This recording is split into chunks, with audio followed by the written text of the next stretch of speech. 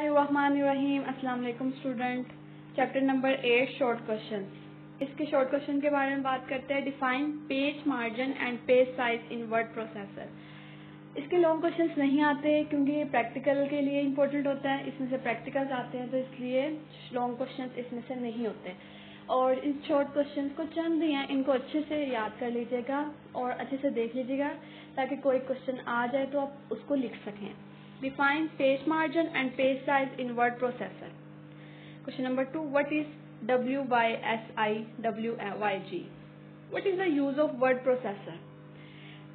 Describe the role of insert mode. What is the word art in Word? Describe the insertion point in MS Word. List any two features of word processor. What is indentation? What is the paragraph formatting? What is mail merge?